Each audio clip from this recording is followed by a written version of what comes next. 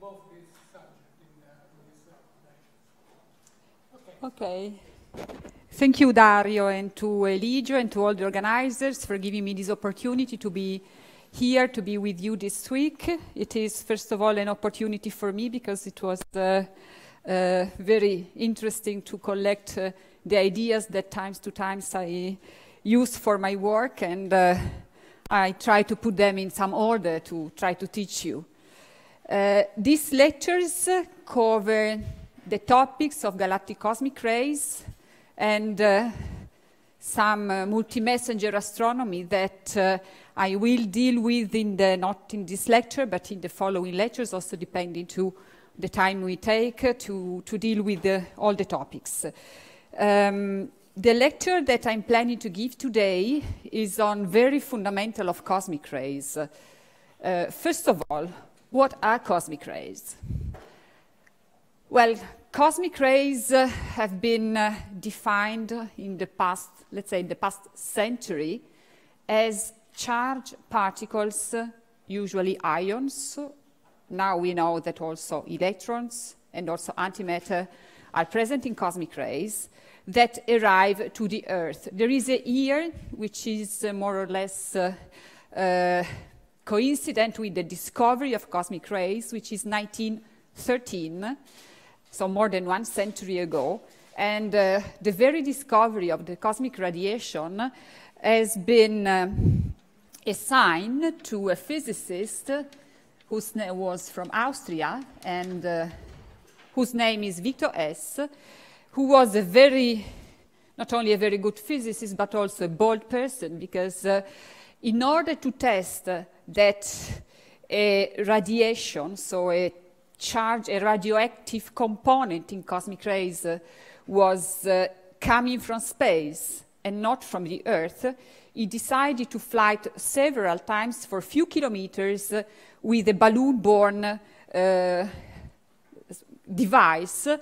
He was on board this balloon, and he could measure that the intensity of this radiation increased with the eighth, and not the vice versa. So the measurements by S are dated back in 1913 and demonstrated that there is a flow of particles coming from top of the atmosphere to the Earth.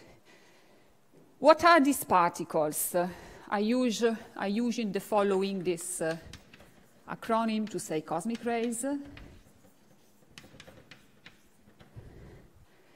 These particles are, I have just said, ions of several nuclei,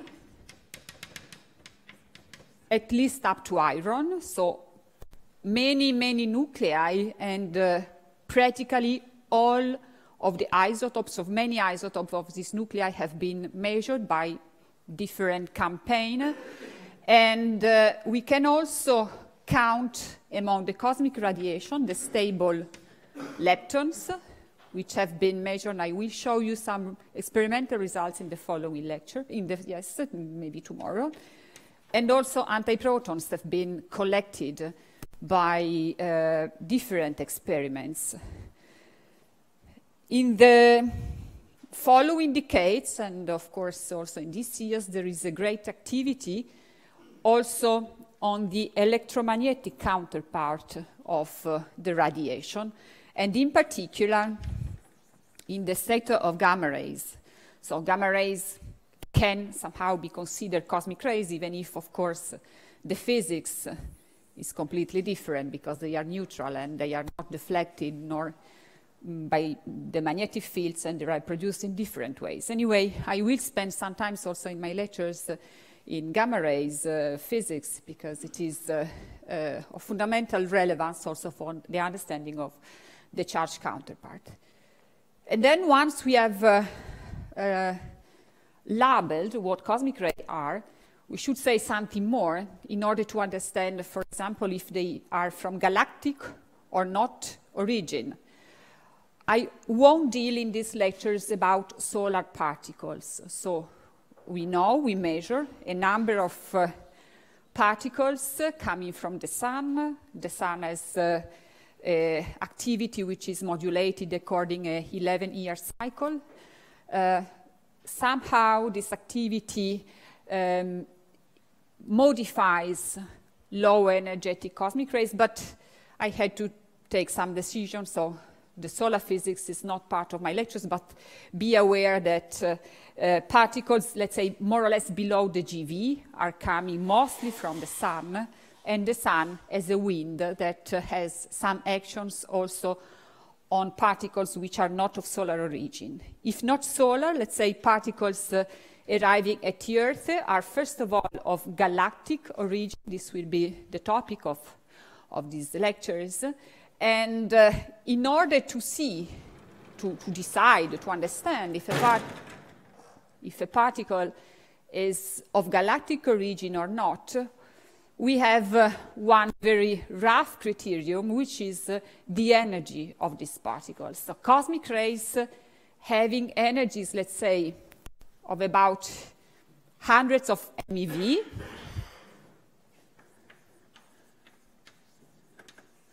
This is a very generic definition of cosmic rays, but that extends at least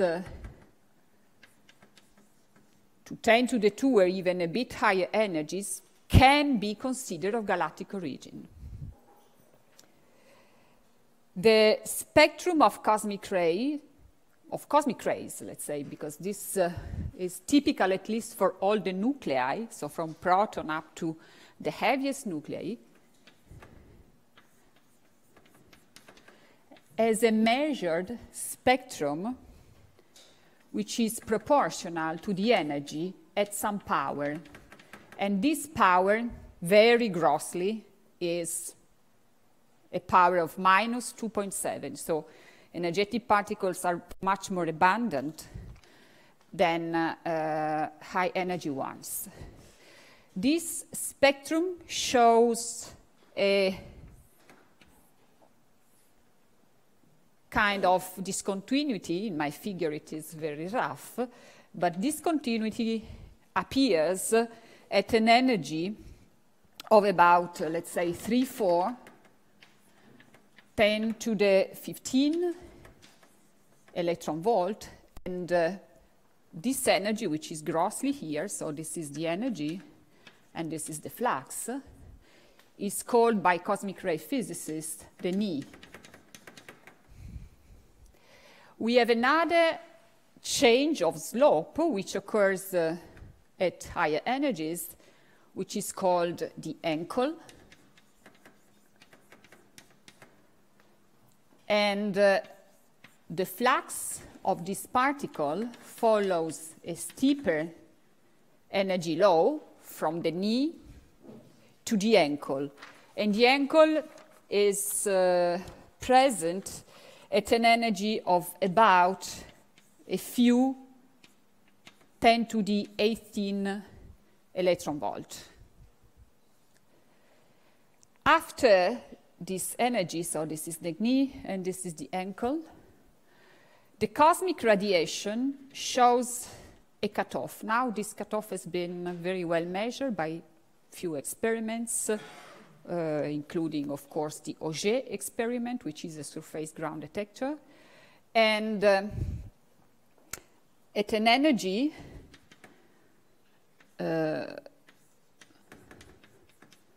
which is of course greater than the ankle, we measure a cutoff. So it is not a slope change, but it is really a strong drop-off of the flux. GZK is the acronym for the 3 persons who predicted this, and this cutoff is due to the interaction of particles. For example, I write here for the protons that interact with the photons present in the cosmic ray background radiation. So it is a radio You have probably studied this last week. It is a radio background, a relic from the Big Bang, which is unavoidable everywhere in the galaxy, everywhere in the universe. And the cosmic rays, so these are very energetic particles. Let's say the Lorentz factor is beta equal to 1. They are fully relativistic. Interact with the CMB. They produce a delta resonance, which then decays and give, in this case, for example, protons plus pi 0 or neutron plus pi plus. These particles, so the pions then decay, but what is important here is that this interaction drops the energy of the protons quite significantly, and this happens also to the nuclei. So we have a kind of horizon of cosmic rays.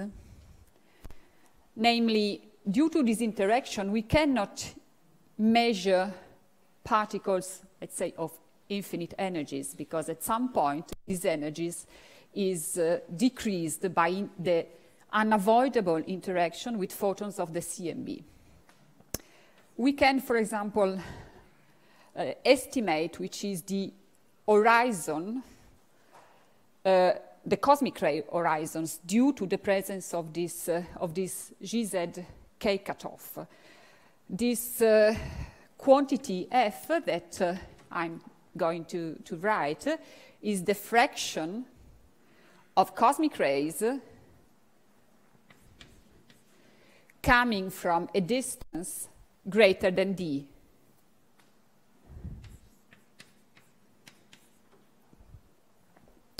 Let me make this very simple hand draw for an energy which is greater than 60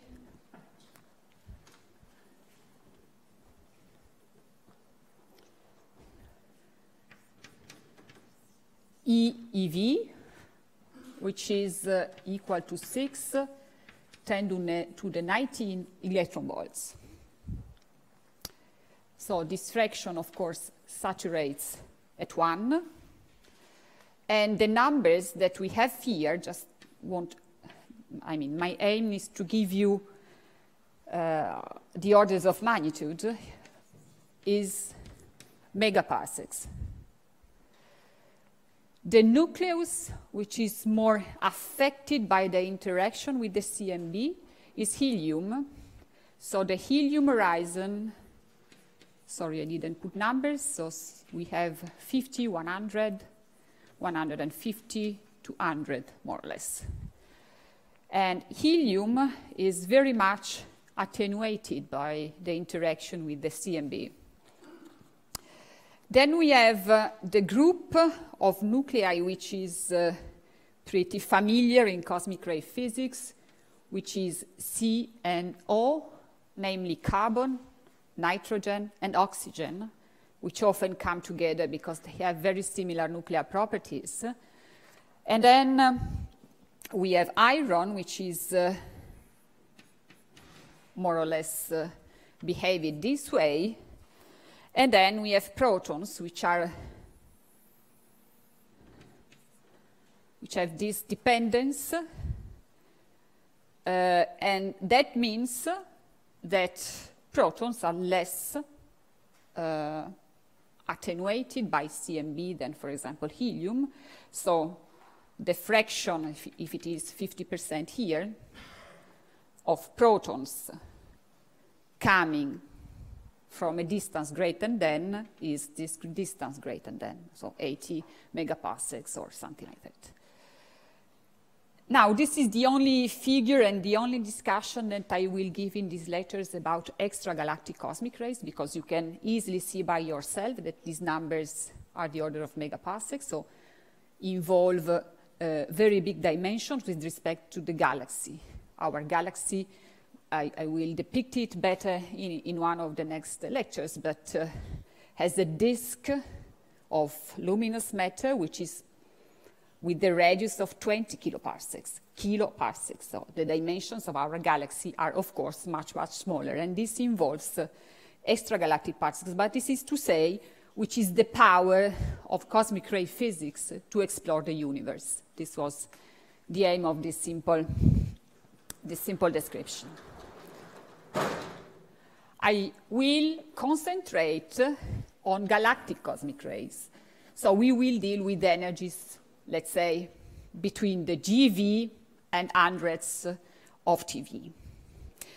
Before going further, I just want to introduce you some of the notations and the quantities that I will use in the following. So let me remind you that the rigidity of a particle, which is the typical physical quantity that intervenes when particles interact with magnetic fields, is the momentum divided the charge of the particle. So this is the rigidity.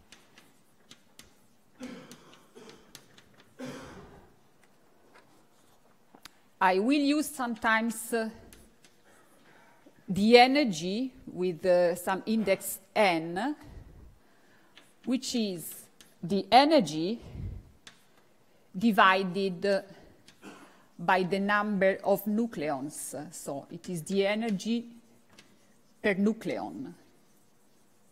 So except for protons, which is A equal to 1, for all the other particles, A is different from 1. So energy or energy per nucleon is not the same quantity. And the same is true for total energy or for kinetic energy. It is often useful in cosmic ray physics to use this quantity. And then there are quantities linked to the observation of cosmic rays. We define the intensity as a quantity E, which is a number of particles divided by surface, let's say square meter, second, and steradian.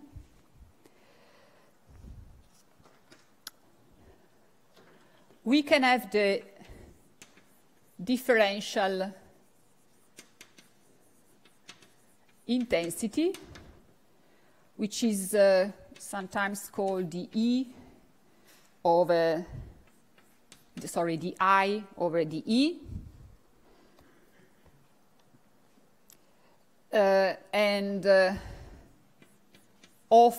More often, it is indicated by a letter phi, and this letter phi is simply called the flux. And the flux, or let's say differential intensity,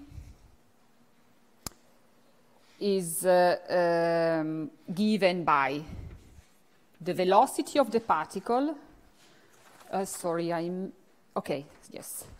The velocity of the particle normalized to 4 pi, which is somehow connected to the sphere surface, and then multiplied by dN over dE that I'm going to define in a while.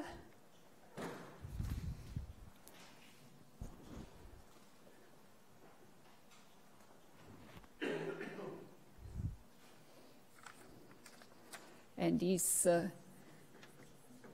dN over dE is the differential density of cosmic rays in this case.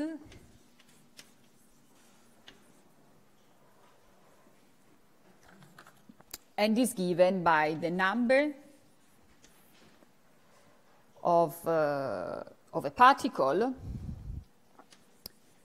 per volume and per energy, and usually this energy is measured in GeV.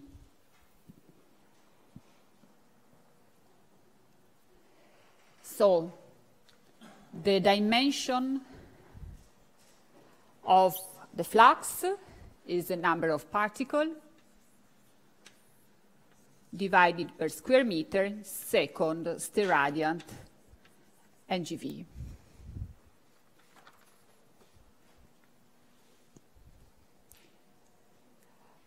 So the main quantities that will be used in the following of these lectures are whether the flux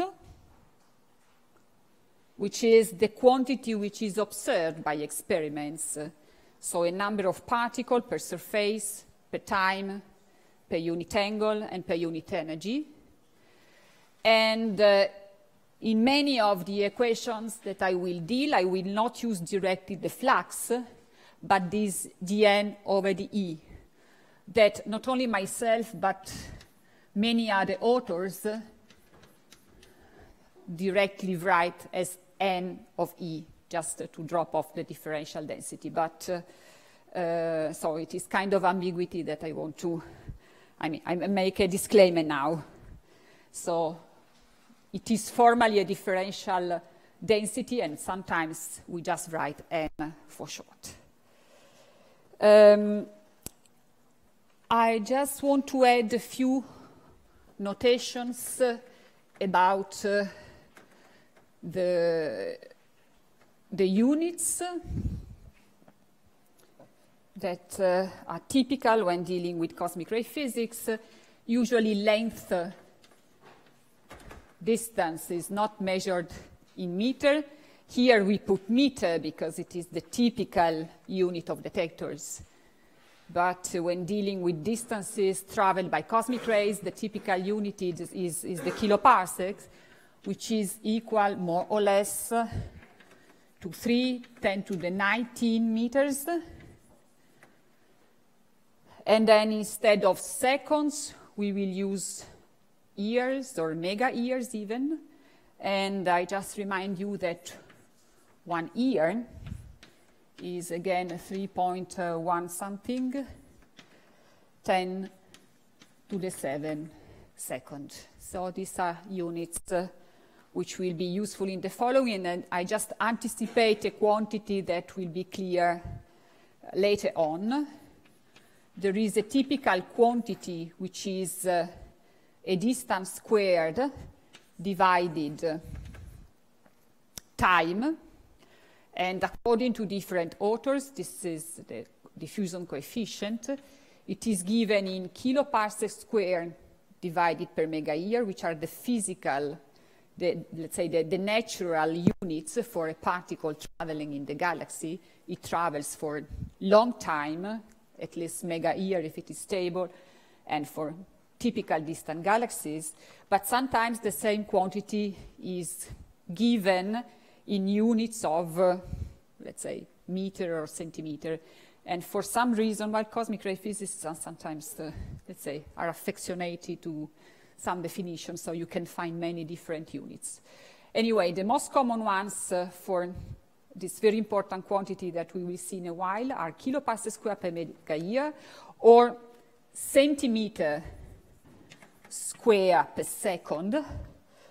And the conversion factor is again some 3.10⁻²⁹.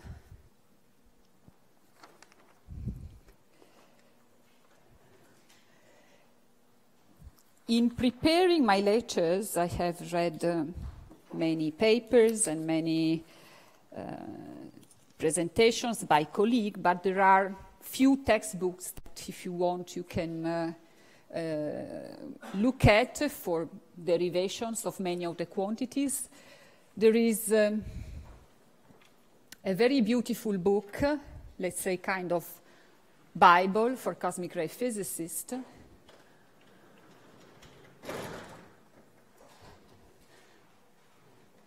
which has been written in 1990 by 5 Russian physicists, by Berezinski,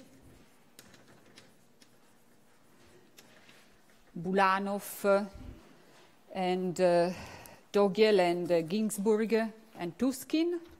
And this book is called Astrophysics.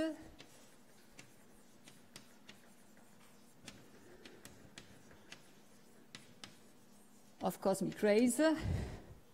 It is now a kind of rare book because it has never been reprinted. And years ago, I was at a conference dinner, and there was Venya Berezinski just sit next to me, and he told me, Fiorenza, do you know, I went to CERN library, and they told me Professor Berezinski, your book is the most stolen at the CERN library.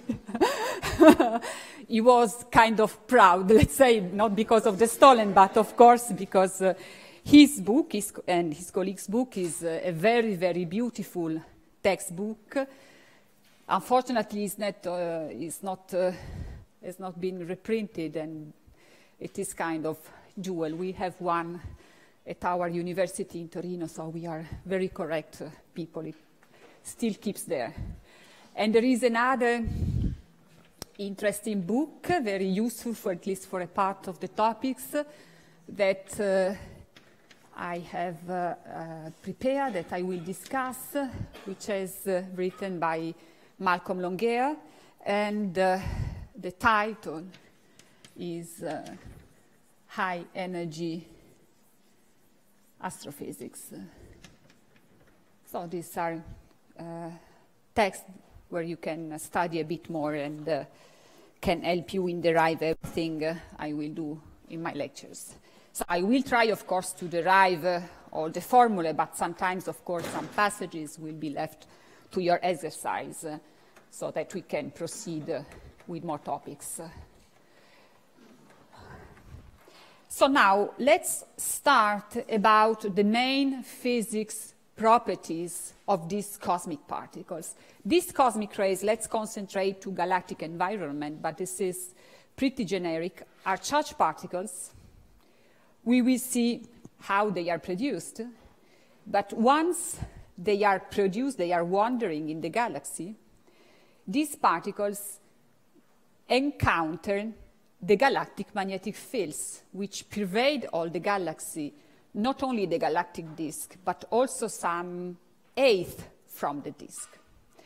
So the physics that we have to deal with is the physics, let's say, of diffusion of particles on magnetic turbulence. And the first thing that we should do is try to derive the main equation for these particles, for charged particles diffusing on magnetic fields.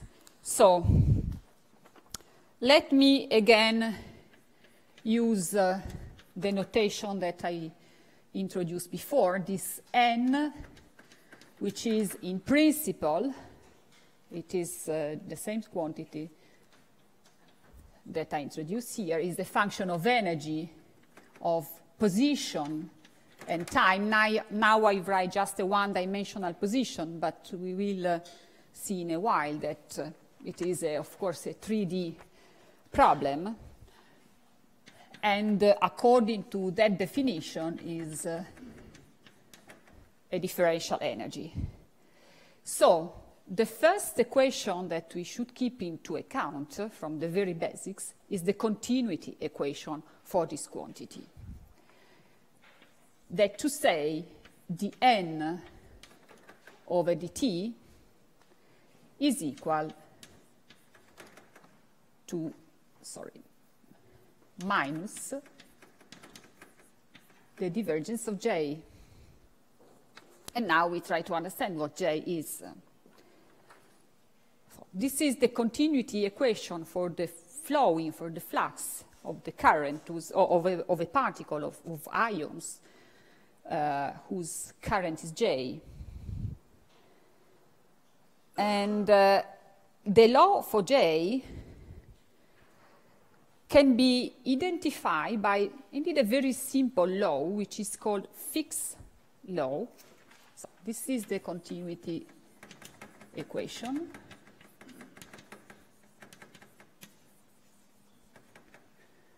By the Fick's law, which describes the variation of this J, of, let's say, finally, of this flux, in a diffusive process. And here we make the introduction of this quantity. I will derive better on this quantity, try to show you what are the fundamental processes that describe diffusion. This quantity here is a coefficient, usually called the diffusion coefficient, which tells us how intensively, how efficiently a particle is diffused in a medium. So the Fick's law postulates that the flux, in this case it is the flux of particles, flows from region of higher intensity to region of lower intensities. So let me draw very schematically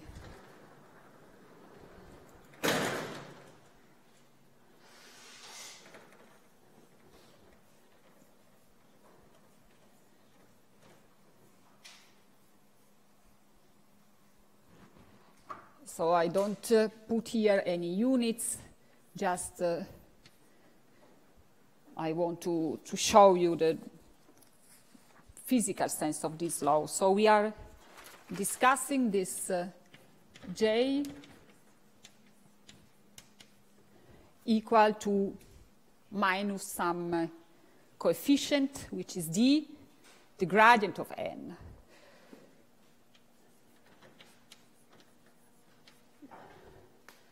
And this is, for example, a distance. Let me just make a very simple picture in one dimension.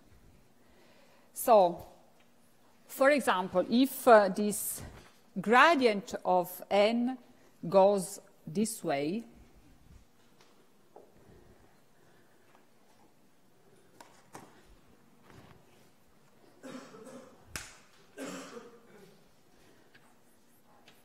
J is the opposite and go grossly this way.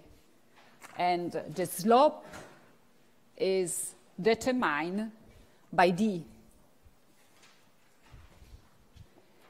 So if the particle density decreases from the center, let's say from the center of the galaxy, of the center of the system you are considering,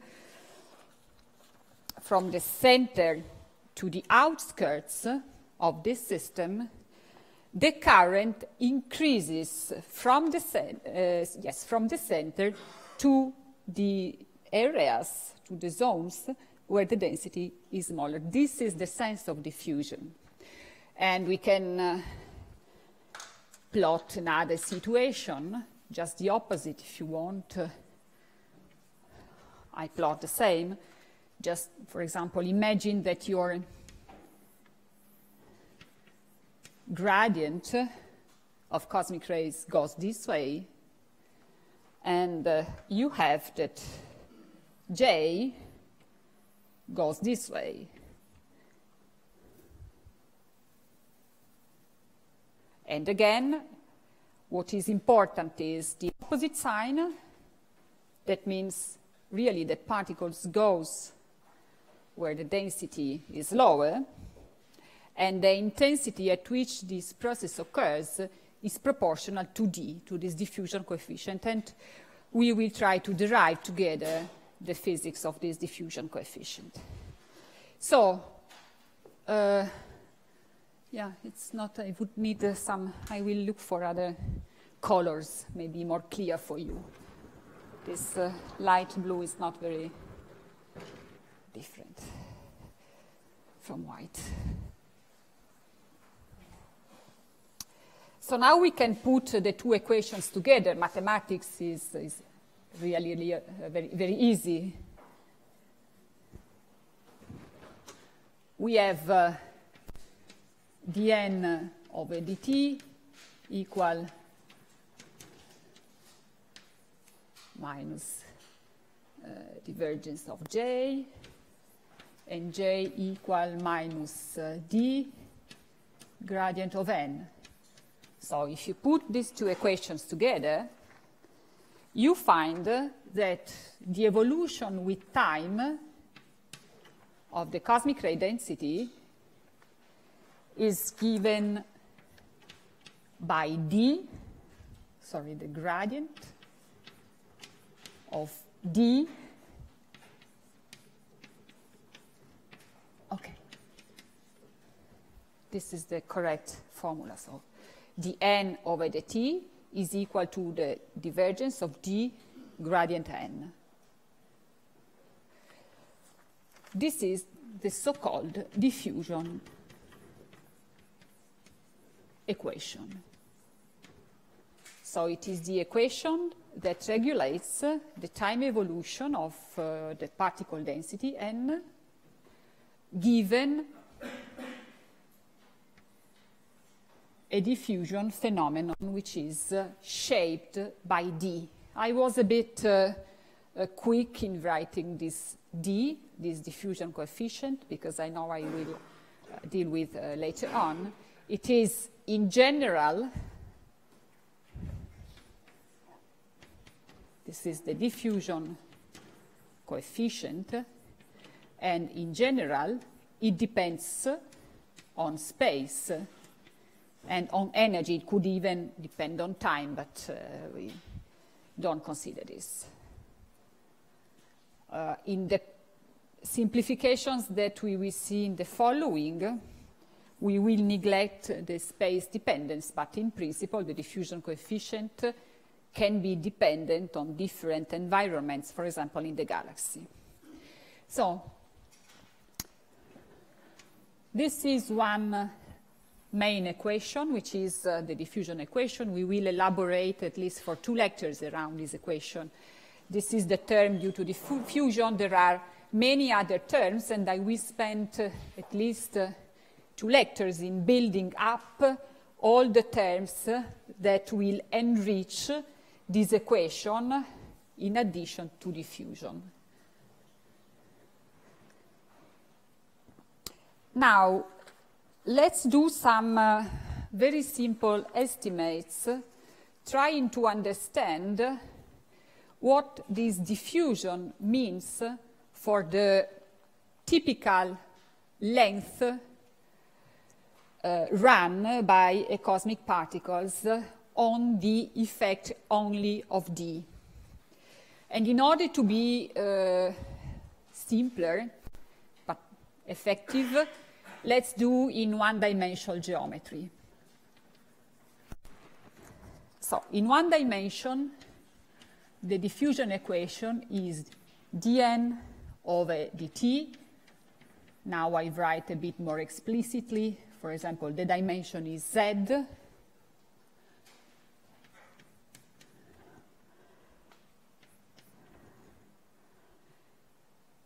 And let's assume that d is not dependent on z, so it is only dependent on energy. In this case, we have here d, the n differentiated twice with respect to z as a function of E, Z, and T. So this is the diffusion equation in one dimension with only energy-dependent diffusion coefficient. The solution to this equation is the following. You can find yourself, you did in the past of your math courses. It is a solution which depends, of course, on n and t. It is normalized by n0, and we have divided by the square root of 4p diffusion equation, diffusion coefficient time, and this is an exponential. And it is an exponential of z squared divided 4 dt.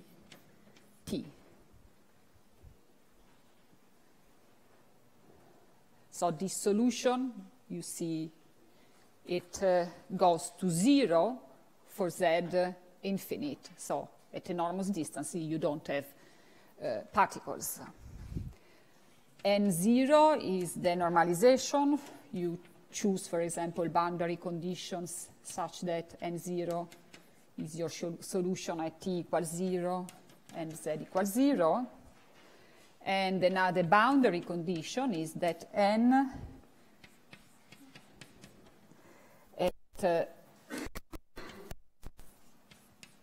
infinite is equal to 0, which is directly expressed by the solution itself.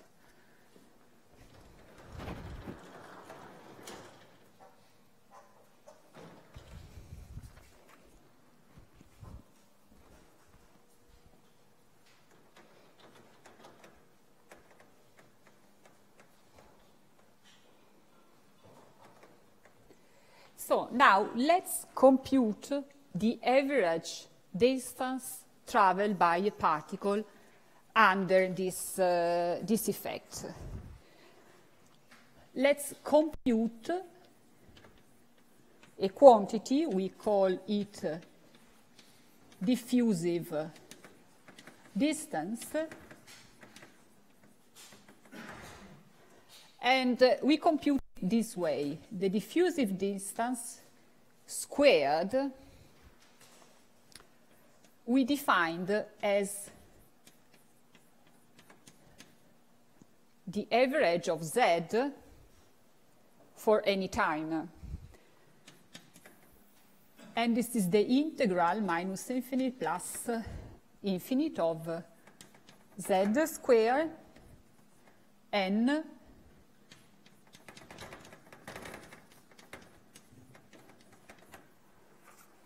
and this is normalized to n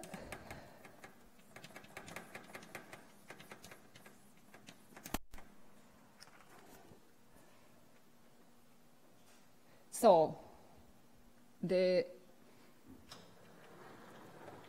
solution is this one, and let me shortly call n equal to a coefficient which is a and the exponential of minus z squared over beta squared.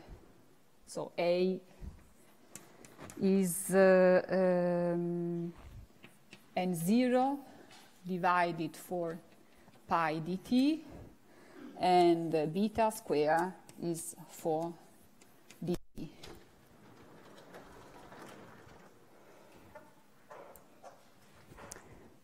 We can integrate the denominators, so minus infinite plus infinite, the integral of a exponential of minus z squared divided beta squared, the z, we make the substitution, z prime equal to z over beta, and the integral becomes the integral of a beta e minus z prime squared the z prime.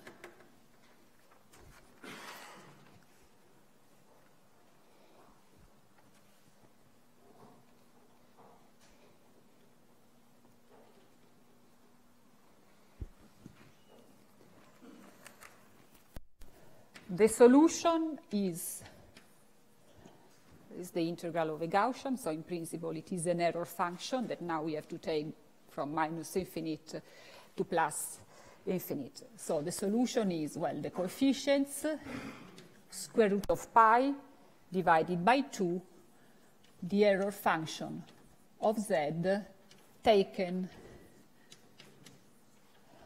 plus minus infinite, that is a beta square root of 2 divided by 2, 1 plus 1, which is a beta square root of pi. And then very similarly, we integrate the numerator, which is the integral, if you make the same substitution here in z prime, it is the integral of a beta squared z prime squared e minus z prime squared. We have another beta dz prime, so the integral is tabulated, and the solution, the result is A, beta squared, which are the coefficient, and the solution, the computation of this integral is 1/4 square root of pi, the error function of x minus 2z exponential of minus z squared. And this has to be computed between plus and minus infinite. And if you put the exact streams, this goes to 0. You only have the error function, which taken again is 1 and minus 1. So this result, finally, is A beta cube square root of pi divided by 2.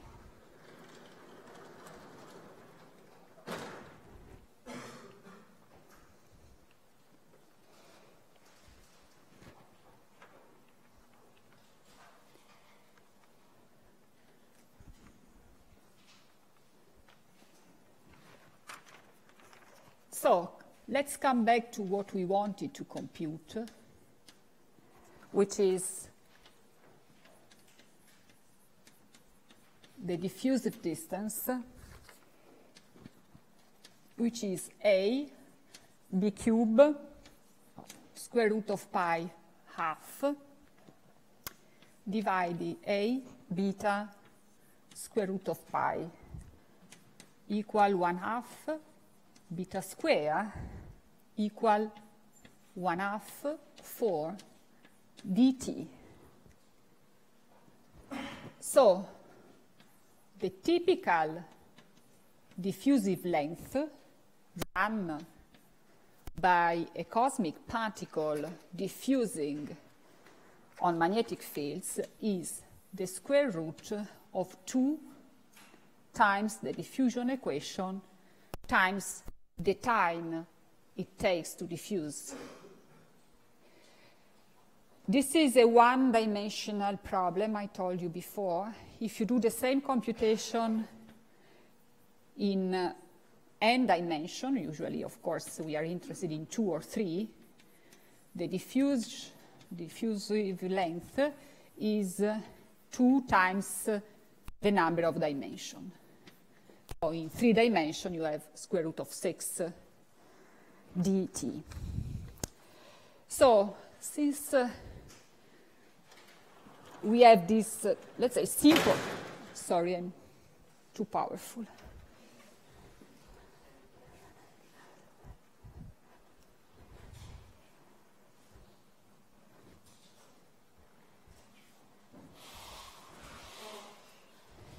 Let's compute a typical number. Let's put some numbers. So this number I give to you, and you have to wait a couple of lectures before to understand how we derive it. But let's assume that the diffusion coefficient is a number, a normalization, times the rigidity. Let's normalize it to 1 gigavolt to some power delta. So just take this for granted. This D0 is often in the galaxy derived of the order 10 to the 28, 10 to the 29 centimeter squared per second. We don't do any assumption on delta, so we put at 1 gigavolt of rigidity. So we are doing this analysis from a specific energy, which is 1 gigavolt. The typical diffusion time is of the order of mega years. So these numbers are, you have to trust me. But if they are correct, the typical diffusive length traveled by this particle is, it will be the square root of, let's say, 6. I do in dimension 6. In dimension 3, sorry, and this is 6. Let's put 10 to the 29 centimeters squared of a second, and then this is for mega, and this is for years. I just wrote before, 3, 10 to the 7 seconds. And we take the square root of this.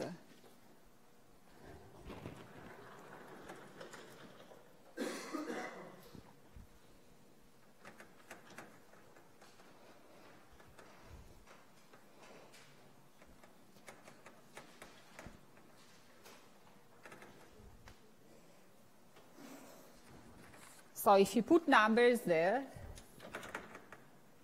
you see that you come out with some square root of 18, 10 to the 21 centimeter.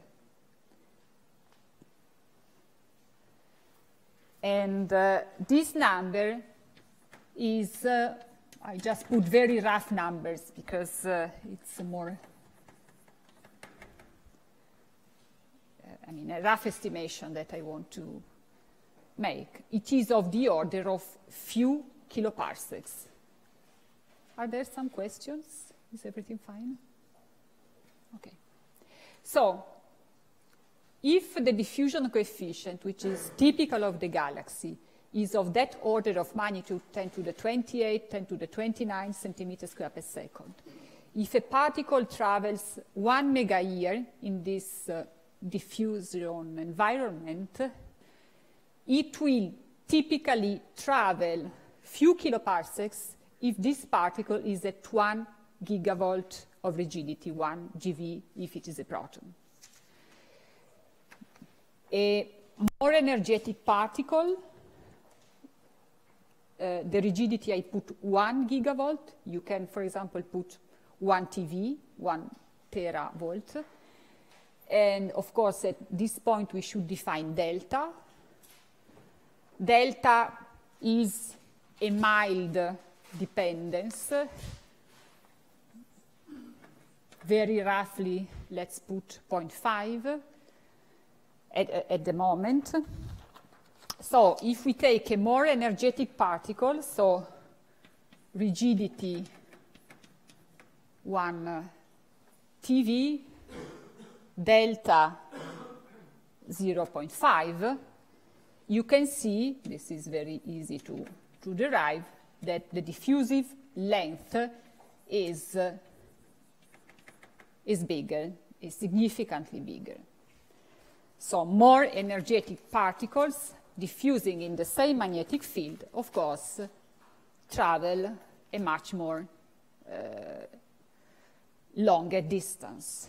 The distance of 25 kiloparsecs is bigger than the typical radius of the galaxy. Anyway, the motion of a particle in a magnetic field is a random motion, so it's not a straight motion, of course. It is a particle that encounters the turbulence of the magnetic field, and it is continuously deflected.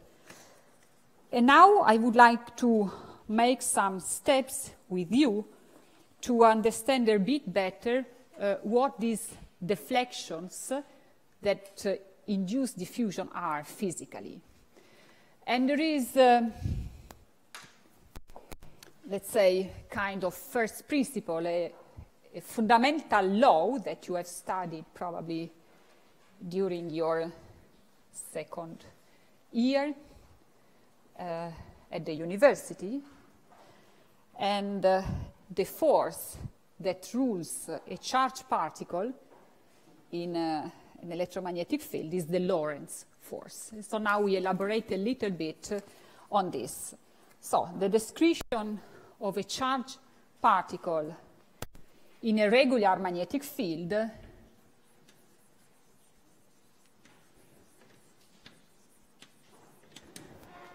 is given by F, or if you want, the P over the T, which is equal to the charge of this particle, electric field, plus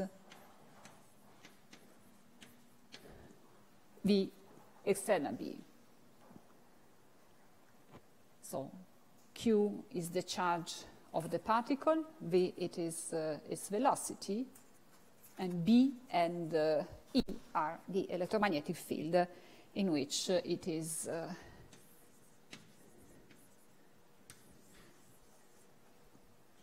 it propagates. The motion of this particle has a typical frequency, which is the Larmor frequency, that I remind you is omega L. For short, I will call it omega. I won't put L in the following, and it is the charge, the magnetic field, divided, let's say, the momentum taken relativistically. This is generically a magnetic field, but what happens in the galaxy is that the magnetic field indeed, or this is as a uniform component plus some perturbation of the magnetic field. So let's assume small inhomogeneities of the magnetic field. So we have B0 and perturbation of the magnetic field. We will work here under the assumption that these perturbations are not very large. I can work here.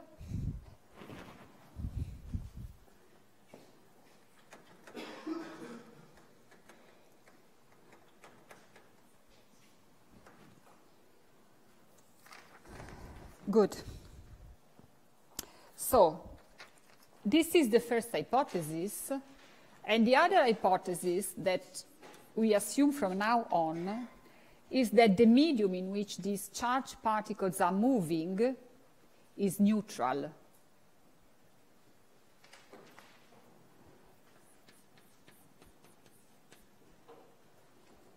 Which is more or less true unless some specific zones of the galaxy. So let's write the Lorentz force, dP over dt, equal to Q, V, and we have B, which is the B0, the uniform component, plus delta B.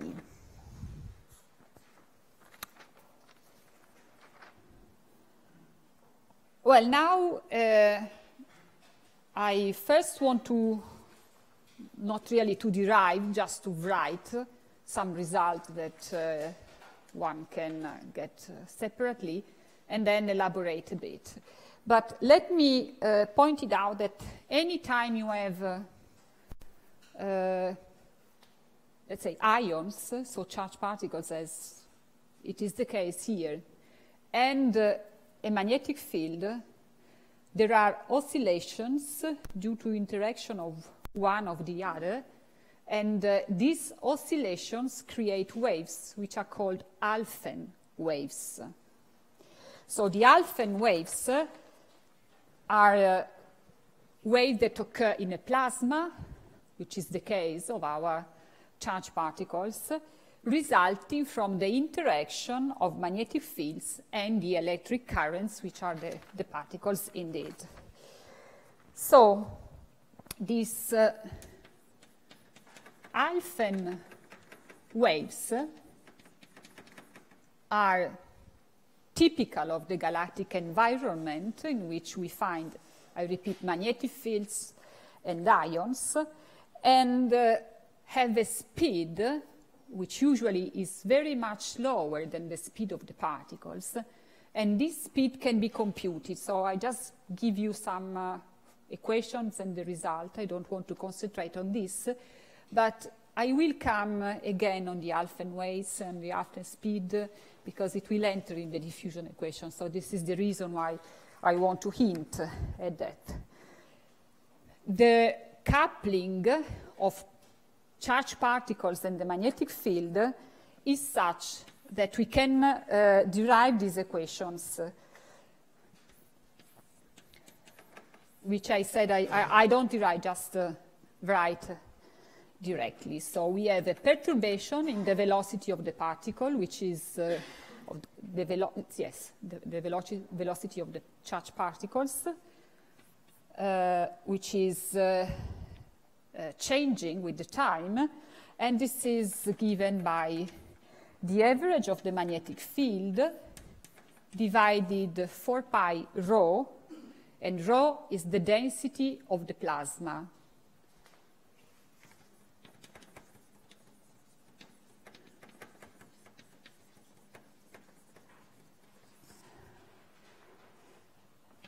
And it is connected to the space deviation of the perturbation of the magnetic field. So the perturbation of the space perturbation of the magnetic field modify the velocity of the particle. And the double derivative over time of delta B is connected to the properties of the particle. So B squared divided 4 pi rho, and we have D to Z delta V. So these are two differential coupled equations, and I don't want to solve them now, but just to outline that these two equations are correlated by this quantity here, B squared divided by rho, which is a speed. And this is the so-called Alphen speed, which is VR, and it is equal to the square root of this quantity. So the square root gives B divided the square root of 4 pi rho.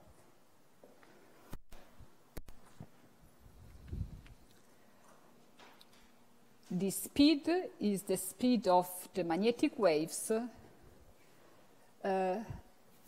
which are the result of the oscillation of the interactions of ions and the inhomogeneities of the magnetic field. If you put realistic numbers, which are nevertheless always very difficult to estimate because of this B, which is far from trivial to derive, anyway, one can find that typical Alphen waves have a speed of the order of, let's say, few tenths of kilometers per second, which is a very low speed with respect to the speed of the particle, which usually are relativistic, so much higher. Now, let's come back to our Lorentz force and try to understand how it can hint at a diffusion in space. So I write it again, dp over dt. Well, as all the physicists, sometimes I put speed of light equal to 1, sometimes it will appear again, so everything must be checked against some factor of c. V plus delta B. So, the situation is, this is the magnetic field, the regular magnetic field. Let's assume that the direction of the magnetic field is Z. So B is equal to, I called it B0, sorry. B0 is equal to B0, the direction of Z. And we have a particle. This is the particle, and this is the angle between the momentum of the particle and the direction of the magnetic field. This angle theta is called the pitch angle. And now we try to elaborate a bit on this angle, because it is eventually the modification of this angle that makes a particle diffusing. So this is the physics that I want to do now.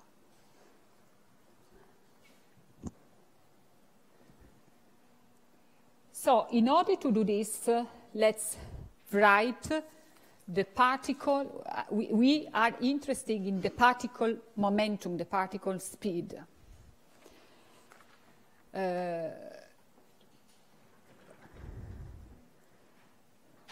With respect to B,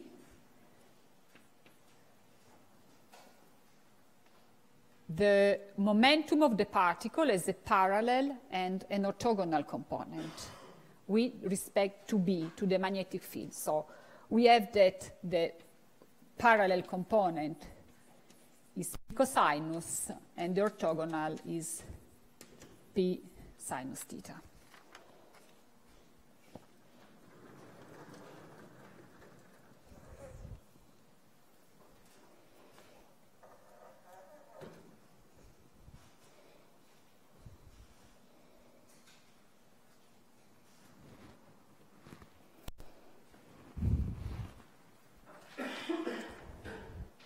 So indeed we have,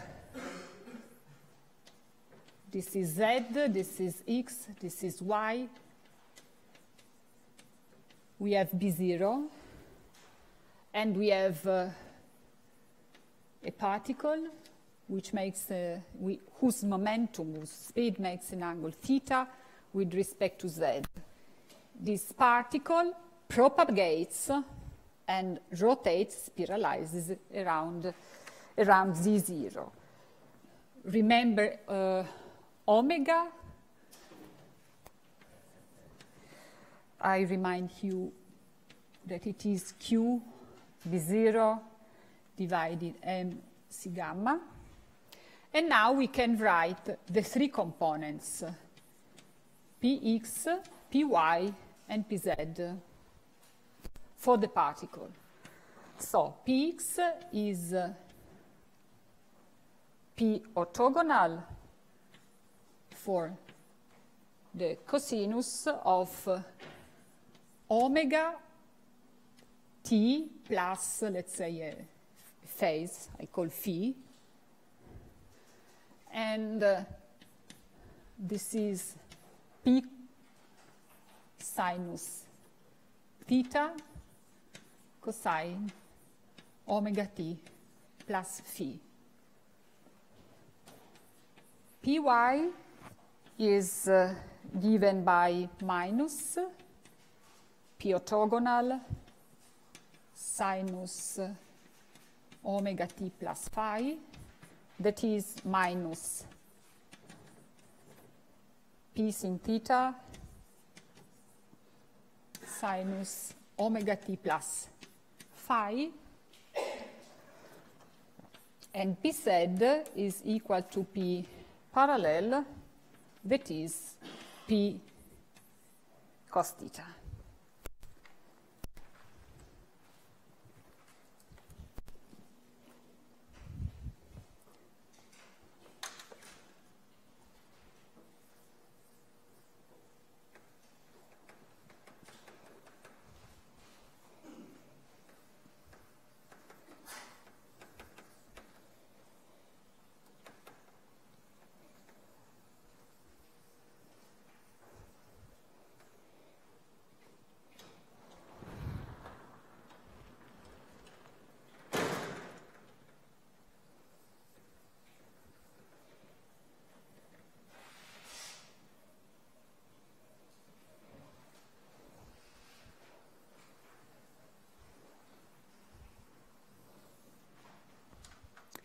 So now let's take again in our hands the Lorentz force. The Lorentz force involves the derivative of the momentum. That is what I want to do now, to write the evolution over the time of the pitch angle, which is in P. So the only component whose variation is different from 0 is the P parallel computed on the T. And this is Q. Now I'm good and remind that there is a speed of the light somewhere. V orthogonal external delta B. So that is, this is the derivative of PC cos theta over time, and this is Q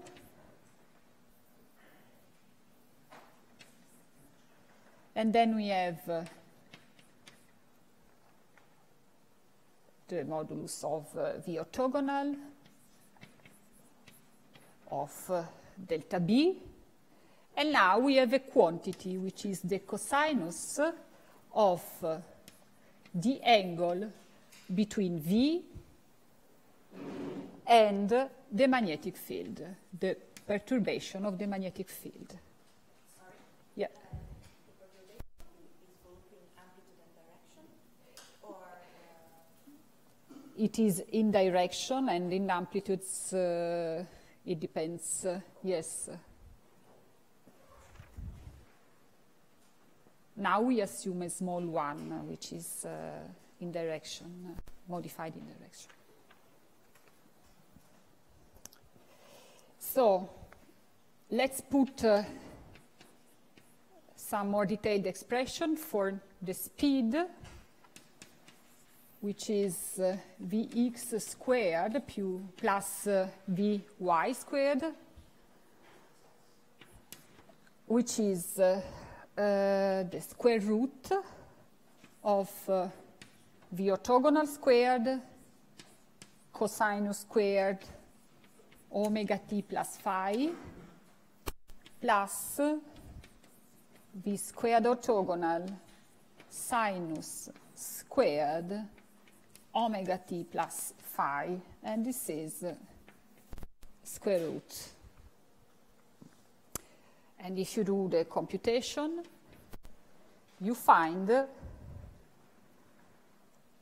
that it is equal to V square root of 1 minus. You should have all the elements to derive this expression.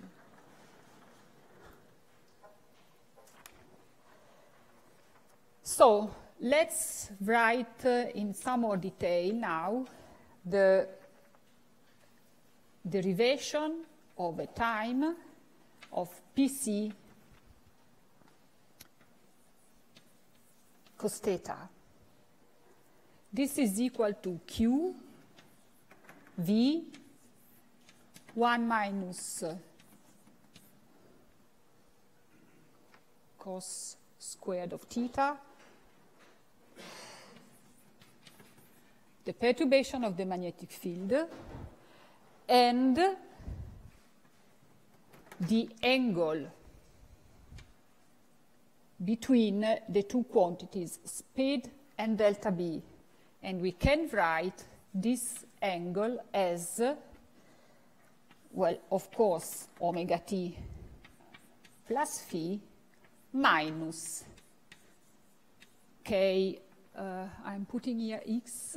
Yes, it should be okay. Where we introduce the wave number here, and we elaborate on it in a while. So usually people write this equation, the same equation, defining the cosinus of the pitch angle as mu. So typically in books and in notes, you will find the equation for mu. So I do the same, and we are evaluating the mu over the t, and I just rewrite it is q divided pc, because I'm invert here, v 1 minus mu squared delta b cos omega t plus phi minus kx.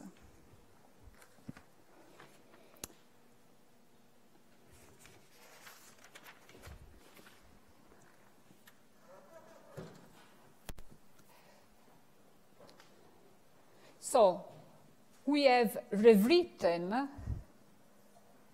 the equation for the Lorentz force, which was our, let's say, first principle, in terms of the time evolution of the pitch angle. I remind you again, this is, physically, this is very, very important. This pitch angle is the angle between the speed of the particle and the magnetic field.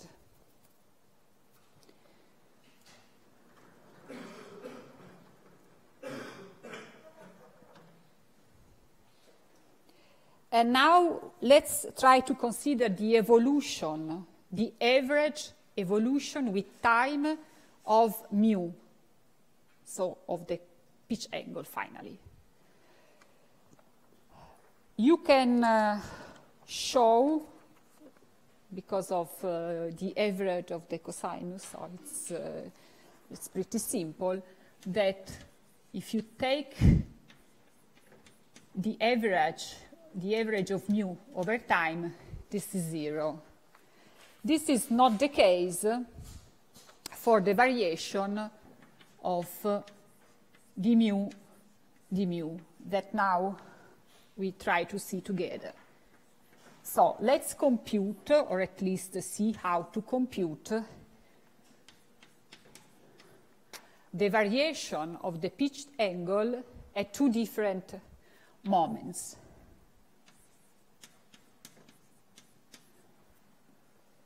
And yes, this was phi. One take the average, and one finds q squared divided by pc squared, v squared, 1 minus mu squared, delta b, again squared, and then you have here 1/2.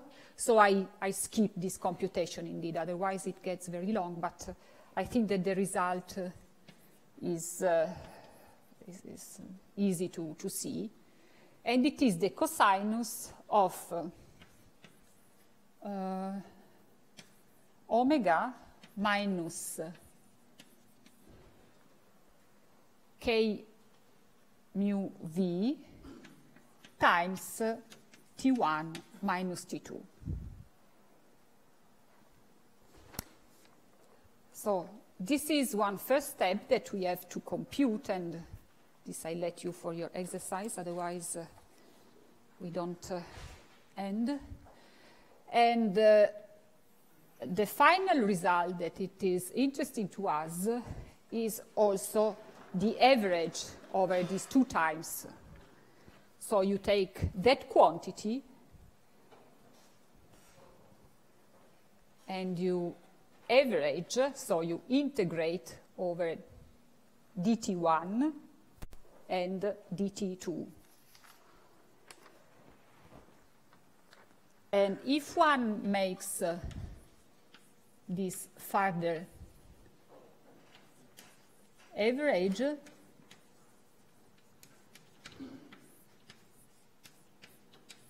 one can derive this quantity for the delta mu, let's say the variation, the squared variation of delta mu over the t, which is factors, namely q squared, pc squared, v over mu, 1 minus mu squared, delta B squared, and then there is a delta function k minus omega v mu delta t.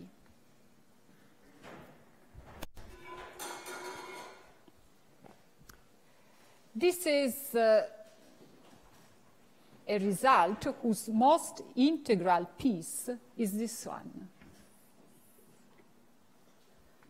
This delta function here tells us that the variation of the pitch angle, so the direction of the momentum of the particle with the magnetic field, has a variation whenever you have this particle meets a resonance.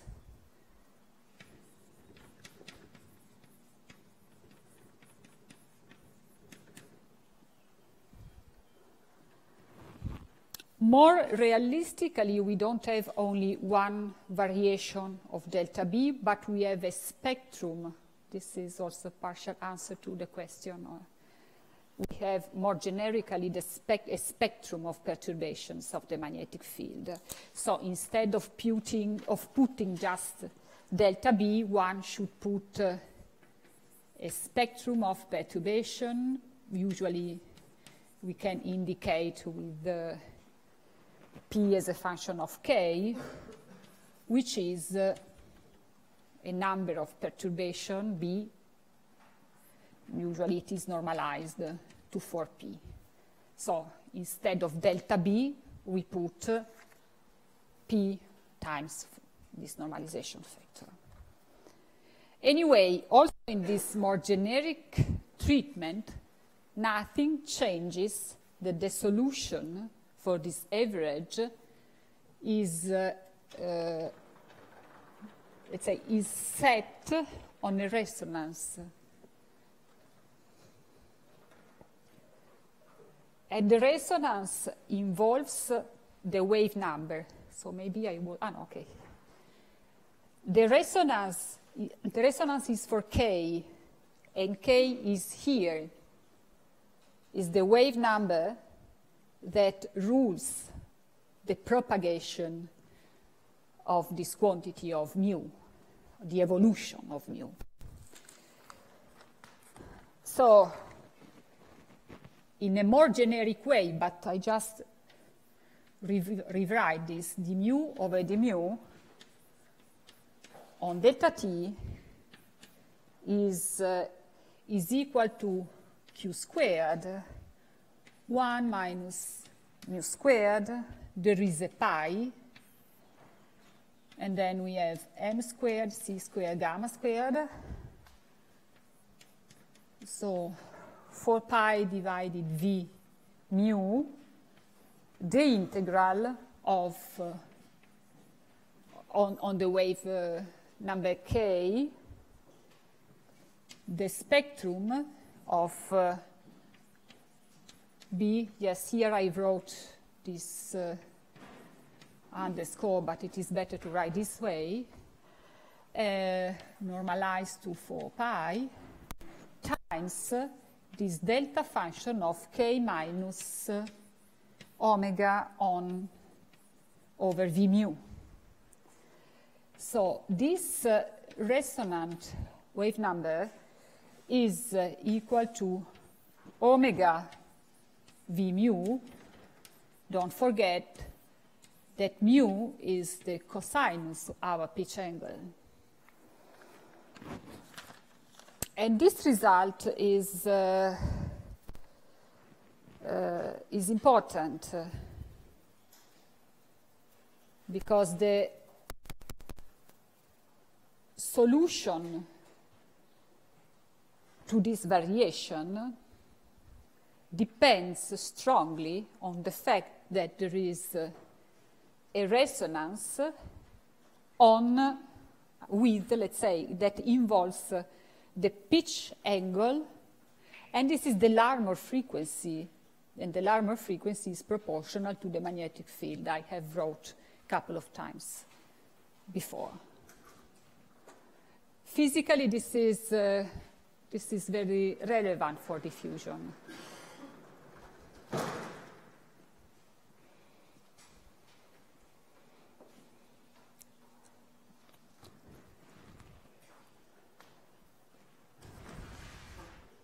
So the random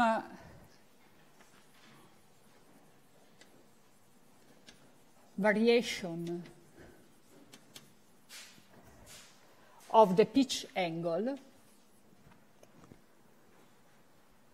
can be, this, let's say, of a charged particle that interacts with the magnetic turbulence, can be described by a kind of diffusion coefficient. Now I write the diffusion coefficient linked to the pitch angle, and then we elaborate on this, which is given, it is the same as cos theta, and we can write it as the variation of the pitch angle, and it is given by pi divided by 4 omega, sorry, sometimes I wrote capital omega, but it is just a confusion in my notes. It is always the Larmor frequency. This resonance, which is here, the resonance in the wave number, time, let's say, a function which describes the power spectra of the magnetic field at resonance. So again, maybe I can write the Larmor frequency, which is proportional to the magnetic field. The resonance key is there, and this function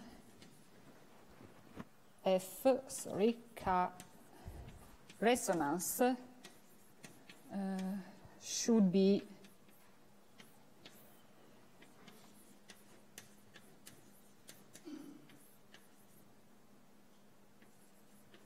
given by the spectrum of the inhomogeneities normalized to be 0.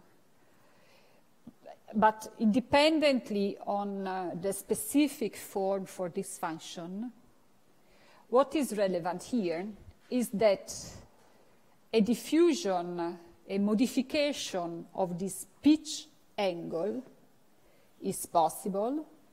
It happens when this particle has a wave number resonant in this way, and it is ruled by the intensity of the magnetic field.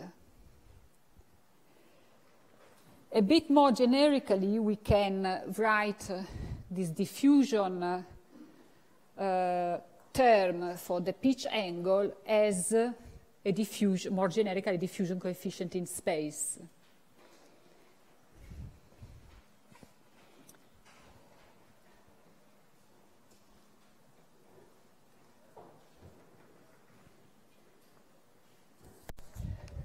So this theory lets us to write a form for the diffusion coefficient of a charged particle interacting with the magnetic field, and this interaction leads to a modification of the pitch angle, and namely a random diffusion in this environment, which is, by the way, the galaxy, for example. This diffusion term, I write it, this was an hypothesis at the beginning of my treatment, that the diffusion was only dependent on energy and not on space. One can complicate this, but for these lectures, we define the diffusion coefficient as a function of the momentum or the energy. And this is equal, so just take the factors for granted, but in one dimension, which is our original treatment, it is the average of the variation of the z over the z. The z is linked to cos theta over time. And if one sets the coefficient, which is not the aim here, it is 1/3. And then we have the Larmor radius, which is the opposite of omega. So the Larmor radius is 1 over omega, and omega is written here. The speed of the particle time this function times the inverse of the function which, let's say, takes into account the perturbation of the magnetic field. So this is one of the main results that I wanted to get this morning with you, that shows that starting from first principle of propagation of charged particles in a magnetic field, the theory, which is finally the Lorentz force and not that much more, predicts a diffusion in space dependent on the spectrum of turbulence of the magnetic field. So you can say, okay, easy. Well, not that easy, because what is not easy at all for understanding the diffusion coefficient of a particle in the galaxy is the spectrum of turbulence of magnetic field. And as I will show you later on, very often we completely skip any prediction on pK or whatever and directly go to cosmic rays to understand the turbulence of the galaxy, which is a bit weird maybe, because we are usually, that are younger than me, used to start from first principles and try to derive the right quantities. Anyway, this is a way to write the diffusion coefficient in space for a particle. At every resonance, the particle gets a change, a random change in the pitch angle. And one resonance after the other, the particles gets one deflection after the other and diffuses randomly in the galaxy, in the magnetic fields of the galaxy.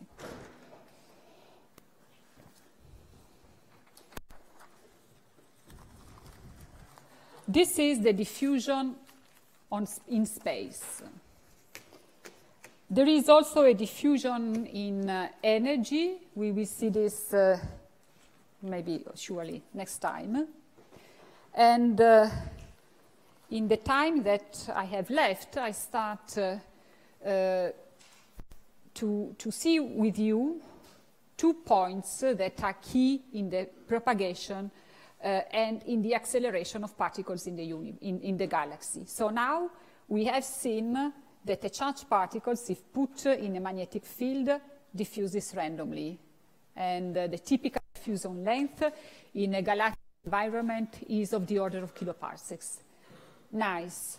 But how can this particle get the energies, the very high energies that we observe with our cosmic ray detectors? The person who first understood how particles can be accelerated to relativistic energies was Enrico Fermi. He wrote a wonderful paper. Now we write, I don't know, we always say, okay, we start with a short paper and we end up with 20 pages papers that probably are, not so easy to read. Enrico Fermi wrote a wonderful paper, I think 4 pages, in which, after having discovered the properties of beta decay and so on and so forth, he always also understood how particles can be accelerated. And the mechanism that accelerate particles, at least in galactic environments, are of 2 types, and they are called Fermi acceleration of first order and Fermi acceleration of second order. Fermi first proposed an acceleration which is a second order one, and then some years later other scientists modified slightly this second order Fermi acceleration to understand that there can be also a first order acceleration which can be much more efficient than the second order ones, and that now we believe is the mechanism that let protons and also electrons and nuclei to reach the very high energies that we observe at our cosmic ray detectors. So, I don't know if starting, we have very few minutes. Maybe I can stop here, and if you have questions, of course, I'm happy to try to answer to you. Anyway, tomorrow we can see these two processes in some more detail, since they need some computation time.